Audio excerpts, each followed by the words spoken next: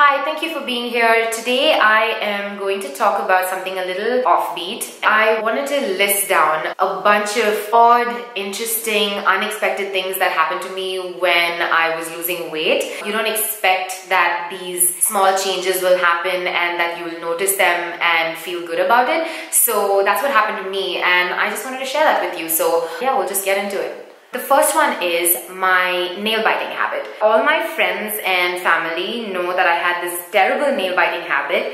I would chew on my nails all the way down to the skin and chew up the skin as well. And I tried to fix it in many different ways back then. Like I would apply bright lacquer, so I'm conscious of that bright color coming closer to my mouth when I put my fingers to my mouth.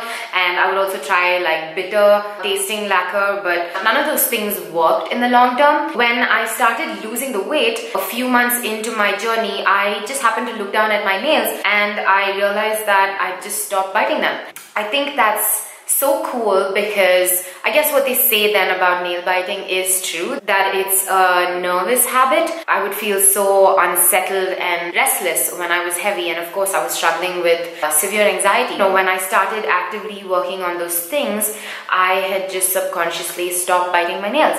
This is so absurd. My feet actually went down about half a foot size when I lost weight. I mean, of course, you're losing inches everywhere in your body pretty much, but you wouldn't imagine that that's gonna happen with your feet, right? My foot size went down from between a 40 to a 41 to 40 just fitting me right. And sometimes 40 is also a little loose for me. So yeah, I think I can say that my foot size actually went down like one whole size, which is awesome because now I just find more shoes that fit me. I was in a plane recently and I realized something about my seatbelt. When I used to sit in a plane and buckle up my seatbelt, I would have to use the entire length of the seatbelt to strap myself in.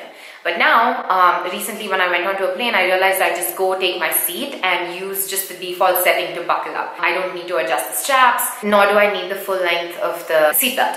Next one is so interesting to me. When I was bigger, I would never feel cold. I enjoyed cold temperatures. Anything around 15 degrees was not a problem. A hill station in a colder place if I'm traveling, I was so okay to just wear pants and a t-shirt. Wearing winter clothes like a sweater was never really my thing. But now I feel cold all the time. The temperature just has to drop below 20 degrees and I will reach for a sweater, or I'll be shivering, or look out for like a hot beverage or something. You never expect these things to happen when you're losing weight. These things also make the journey a little more interesting, you know? Okay. This one I'm actually not really too happy about. So when I started to lose weight, the first thing to go was my chest. Yeah, I went down from a chest size of 48 down to 34. That's what, 14 inches? I thought that the first place I would see the inches go is my tummy, because of course that was my biggest problem area in my mind. But nope, when I started to lose weight, my chest signed up as tribute and they just exited the building. Okay. I don't think anyone who knows me is gonna agree with this next one, but I truly believe that this is a massive change. My voice, I feel like, has gotten a lot more, not baritone, but a lot like more deeper. When I was bigger, I feel like my voice was kind of more like up there and more squeaky. No, but now I feel more guttural. Back then I felt like I was talking from my throat, but now I feel like I'm talking from my stomach. I don't know if that makes sense. Does that make sense? Okay, but yeah, that's definitely a change that I've noticed. I want to see if I can find some video recordings of me from back then and play it and see if there's actually like a change in my voice. Facebook facial recognition, you know that feature, right? So Facebook is going to identify your face and ask to tag you. So I post some of my before and after pictures on Facebook. Facebook will identify my now leaner face and tag it as Brinda and put a box around my before slightly bigger face and ask, who is this? That is just, to me, the coolest freaking thing, because Facebook is also recognizing my newer face and is wondering who the one in the before picture is. I don't know. I just thought that was nice. People now are really interested in observing me eat.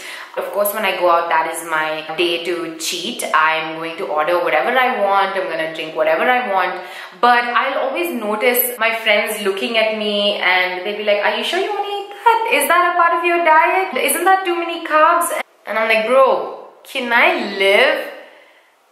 Thank you. When I go out, I'm gonna go all out because I earned it, alright? When I was starting off, I was about 242 pounds. I used to look at people who looked like they weighed 200 pounds, 180 pounds, and I'd be like, damn, if I could get to that size, I think I would have accomplished a lot.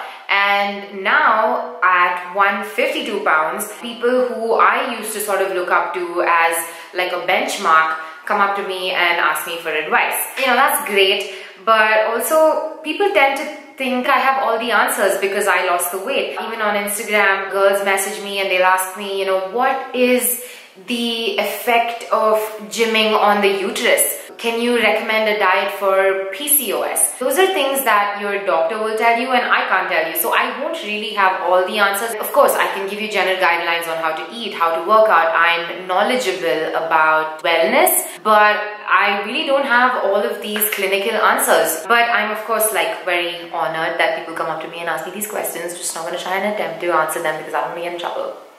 Yeah. This last one, I have to, you know, sign off with a little bit of a philosophical piece about weight loss. I talk so much about this whole fitness thing, right? But what I've realized is that weight loss will not make you lastingly happy. Having just a physically good body does not solve all your problems. Being healthy definitely contributes to your overall well-being, but happiness is independent of having like a great physique. Happiness sits in your core, lies in developing yourself and in your relationships and loyalty to the people that you love. I have experienced that happiness in pockets even when I was bigger and right now, and of course like I'm a work in progress, but unless you actively work on your mental health alongside your fitness, you will find that you're neither here nor there. So both go hand in hand and you're always going to keep learning. So this is just a reminder not to compare yourself with anyone else because it might seem like they have it all just because they look a certain way, but believe me, that is not true. Thank you for being here. In my next video, hopefully we will switch back into more serious topics. I thought this was just like a light, fun one. I kind of just wanted to test like my lighting and background. Yeah, stay tuned. Please subscribe if you haven't already, and I will see you in the next one. Bye. Ella le gusta, a mí me gusta, a ella le gusta.